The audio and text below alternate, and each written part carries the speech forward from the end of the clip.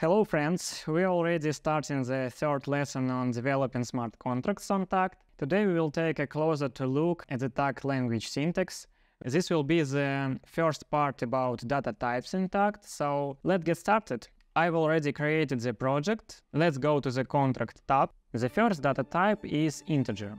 Of course, we partially got acquainted with integer in the previous lesson when we created the counter. But now we will go into more detail. Globally, numbers in Tag are divided into two types, integer and unsigned integer.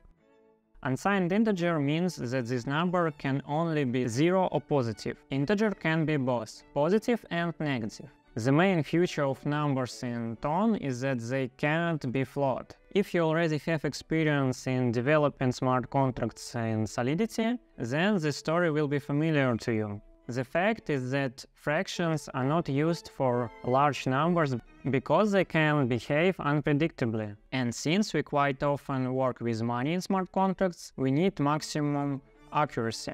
That's why we only work with all numbers here.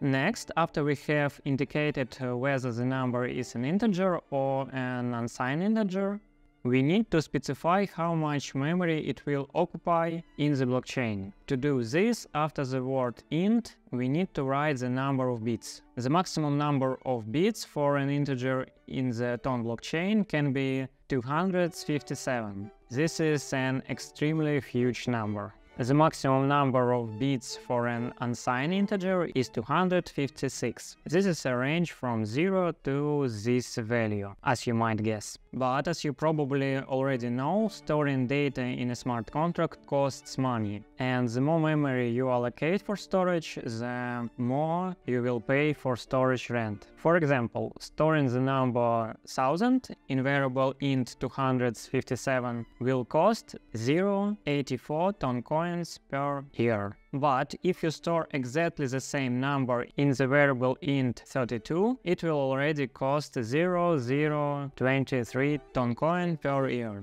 So, as blockchain developers, we need to keep such things in mind because in this case, code optimization directly affects money. The bit widths for numbers will be as follows.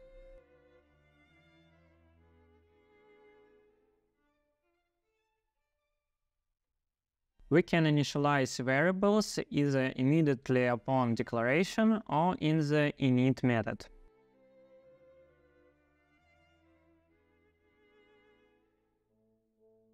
Also, take note that we can initialize numbers in hexadecimal format or base 16. We have mathematical operations that can raise numbers to a power as well. Observant viewers may have noticed a type called coins. Coins, as you might guess, is used to record the balance of Tone coins and other tokens. In line 24, you can see an example of how to work with balances in smart contracts. As I said at the beginning, in Tone there are no fractions. All numbers are integers. This means we need to come up with a way to denote fractional parts of the balance. And the solution is simple. We just work with the smallest part of the currency. If we were working with dollars, we would use cents for calculations. So if you wanted to specify $1.23 in a smart contract, we would use this notation, because there are two zeros after the dollar. But in the blockchain, the number of zeros after the old Tone coin is 9. So we'll be using a number like this for calculations. Another important point with variables in Tone is that they must be initialized either at declaration or in the init method. I'll initialize my remaining variables now. All these variables that I'm creating will be written in the smart contract storage, and I'll have to pay gas fees for them. However, there are other types of variables, temporary variables. The next set of variables are temporary. They will only exist within the scope of the receive method. That is, when our contract is executing some logic, these variables will be created and then deleted. They won't be stored in the smart contract storage. They will not consume a commission. So here the only thing there will be commission for is some logic with the calculations, but not for storage. So how we can work with our variables? In Tact, the classic operators for working with numbers: multiplication, addition, obtaining the remainder of division, and division. Division in Tact will always be rounded. That is, if we perform such an operation, the result will always be a whole number, rounded down. There are also bitwise operation in Tact. Methods for obtaining the smallest number, maximum, and modulus. Naturally, in tone we can compare numbers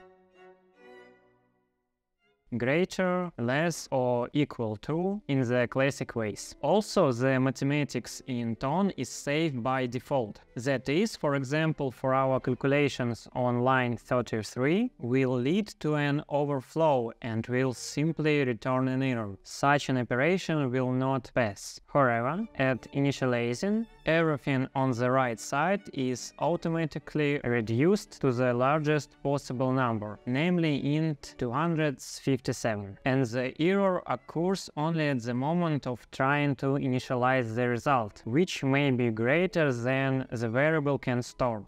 Okay, that's it for now with integer. Let's move on to the next type, namely string. For this, I'll create a new contract using npx, blueprint, create, and then type the contract name strings. Strings are declared using the keyword string. In Tact, there is a possibility to add Unicodes to strings. However, it's not possible to transfer a string to a new line. There is also the possibility to convert numbers to strings. You can also convert numbers to strings using float.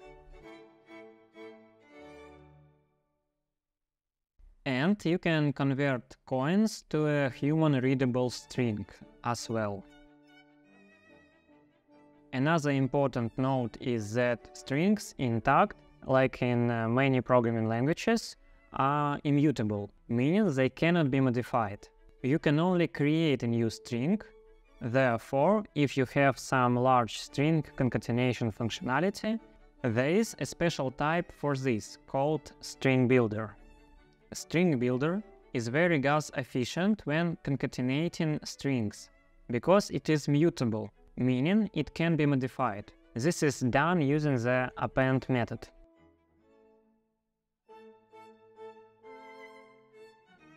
And after all, we can simply save our result to a variable of type string. The next data type is the address type. To store an address in the contract, 254 bits are used. And to store thousands of addresses in the contract, we would have to pay about 0.1H9 ton coins per year. An address is declared as follows. We use the address method and then put the address in string form. I have already copied the addresses in advance, the address of the Tone Foundation wallet. As you may remember from the first lesson, wallets in the Tone have three types: bounceable, the same wallet address but already in the non-bounceable format, and the third representation of the same wallet, but already through the new address method. It takes two arguments. The first is identifier of the workchain in which we work. We are currently working only with workchain number 0, and then the full address format. I have already copied it in advance. Let's just initialize it in the init method.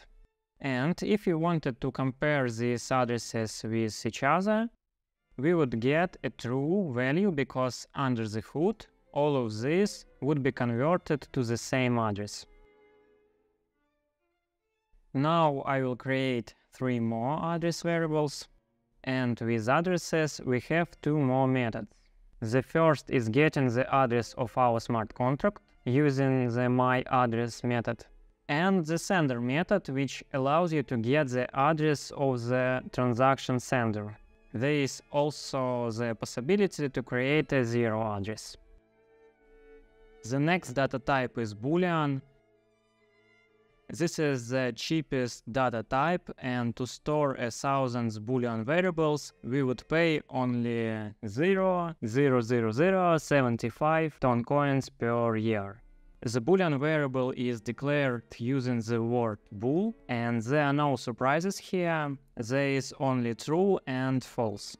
Booleans can be converted to the opposite value using a negative sign, and they are compared with each other in the usual way.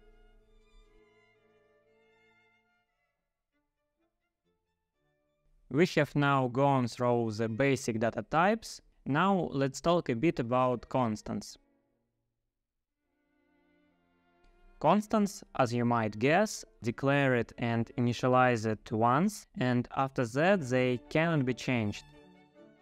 The main difference between a constant and a variable is that it's calculated once at the moment of contract deployment, and it doesn't take up storage. It is part of the contract code. However, we can read constants from the contract in the same way as variables.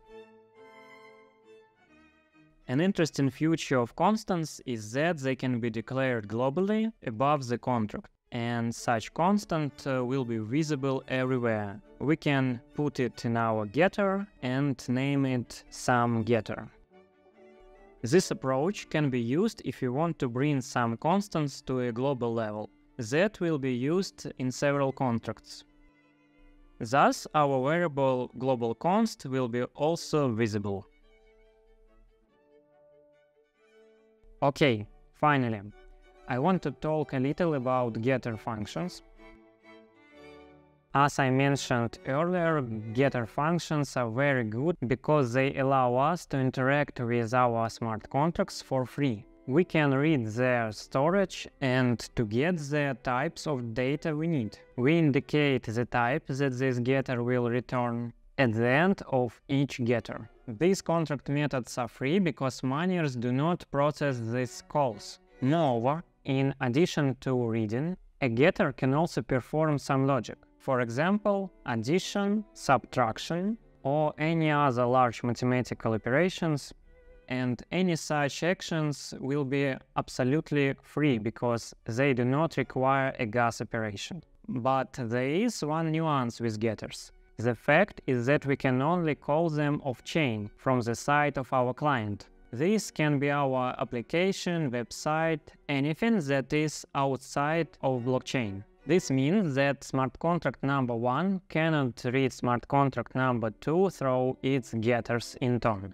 It doesn't work like that. The only way for smart contracts to interact with each other is to send each other messages, and you can pass data, money, any information, data from storage in these messages, and in the next lesson we will learn how to work with this. That's all. Thank you for your attention, and see you soon!